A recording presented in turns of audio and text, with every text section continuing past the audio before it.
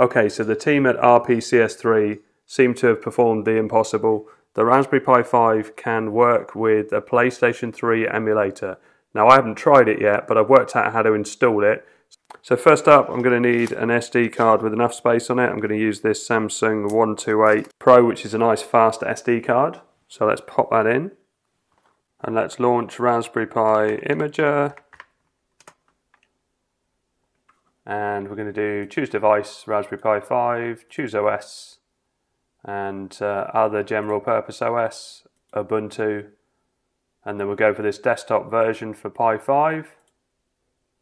Choose storage, that's my SD card. And next, and yes. Okay, that's done. So let's shut this down. And pop the SD card into this Pi 5. And let's boot that up. And just follow the normal startup procedure for a new OS. Now this version of Ubuntu is coming up with all sorts of errors. So I would probably use an older version, which I'll probably switch back to. But as I've gone this far, what we need to do is go to RPCS3 and click on download. And then we need the Linux version, which is for ARM, which is this one. So let's download that. Okay, so that's downloaded. We can open the folder and let's close the web browser down. So now what I do here is right click on this and do rename, and then do Control A and just copy that whole line. And then we need to right click and open in terminal. And we need to type in chmod plus X space and then paste in the name of that file and hit enter. And then we do // no space and paste that in. And so this isn't working yet, but it was on my other version of Ubuntu because I used that to install the PS2 emulator. So unfortunately I'll have to wait for this to finish. Oh, it has finished. Okay, so let's close that down. So let's go into the terminal again and sudo apt install fuse. And this is just annoying. This version of Ubuntu for me just has had so many errors. So I'm going to go back to my other version of Ubuntu, but everything I've done so far is the right way to do it. But what would normally happen when you did that is sudo apt install fuse would have installed fuse. So let's shut this down. And it even comes up with errors when it's doing this. So this is an older version of Ubuntu. So we go to terminal and type in neofetch. Yeah, this is 2310.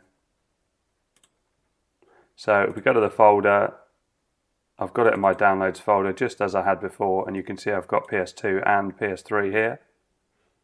So right click and open in terminal. And then we just need that command I was using, so // and then the name of the file or the app image. And you can see that it launches the PS3 emulator. Now you're going to need a PS3 operating system, and I can't tell you how to get that, but you can obviously search through forums and things, and also some games. So I'm going to say I've read the guide. Let's just minimize that. You can't close that because it will close it down. File, install firmware.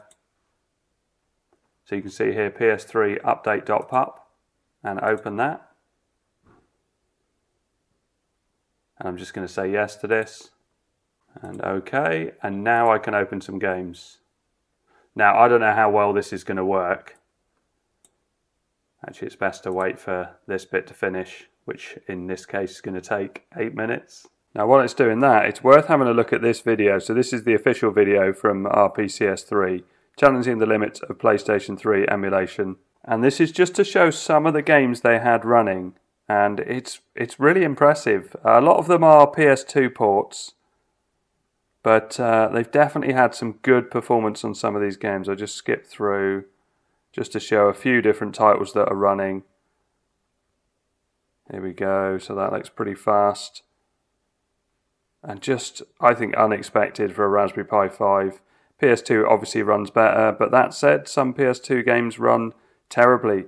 And so to see this running as well as it's running is super impressive. I won't play any more of that.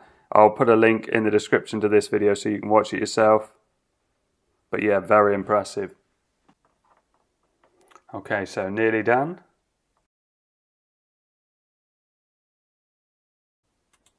Okay, not sure if it crashed.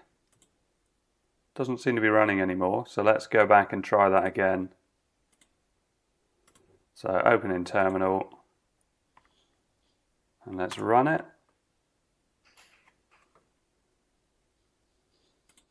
And continue.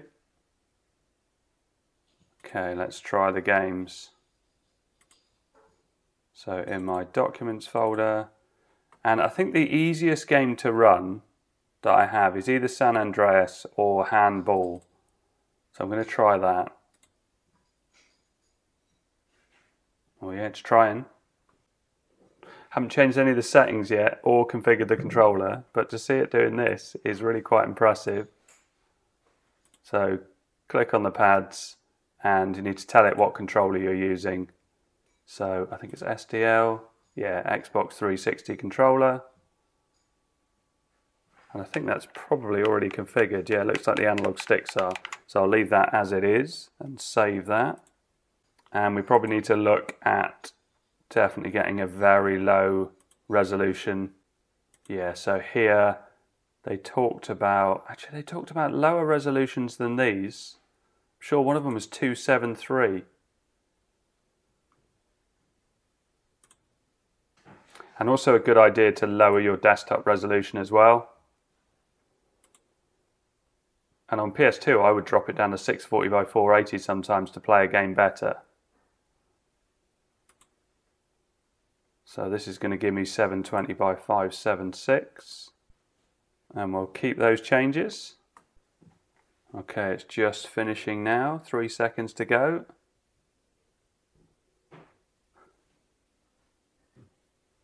Well, that's going faster.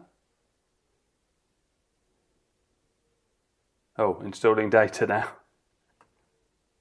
It does take a long time on my MacBook as well. I haven't done this for a while and I think it's improved on the M1 Mac now. But let me know how you get on and what settings you use on various different games and what games run reasonably well on this. PS3 application has likely crashed. You can close it. Or it might have crashed. But the good thing is when you load the game again, it should have remembered where it got to. So, good thing about Ubuntu, if you press the Windows key, you can go back into all these menus. I think I'll close that. Oh look, FPS 30. Maybe I need to close this one, or close the terminal. Okay, so let's close that. Let's just try that one more time. So right click and open in terminal, and let's run that. And I don't need to show that at startup, so let's do that. Right, this might be better as well actually because it's going to be running at the lower resolution. I started it on the higher resolution before, so let's try again. Yes, it whips through this now. Okay. Oh, it crashes at that bit. Okay, so I need to play around with it more, but obviously you've seen some of the games that run on it from the official side. I haven't really got a lot of time at the moment to go through all the settings and things and also try a load of different games. But hopefully if it gets you to this point, you might have some more success. Here's a bit of GTA San Andreas.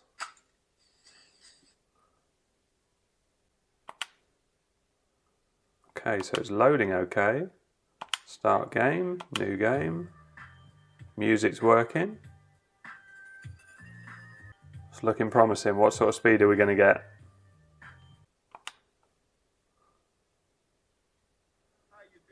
Okay, let's skip all this. Oh, it's looking a bit jerky. It's trying though. Again, I haven't really played around with optimization. Yeah, I think it might have crashed. Yeah. Oh, no, it's still going. No, I think that's it. Okay, so it doesn't seem to be doing anything. What does the terminal say? Segfault reading location at emu thread name RSX thread. Okay, so I hope all this helps. Thanks very much for watching. Please like and subscribe.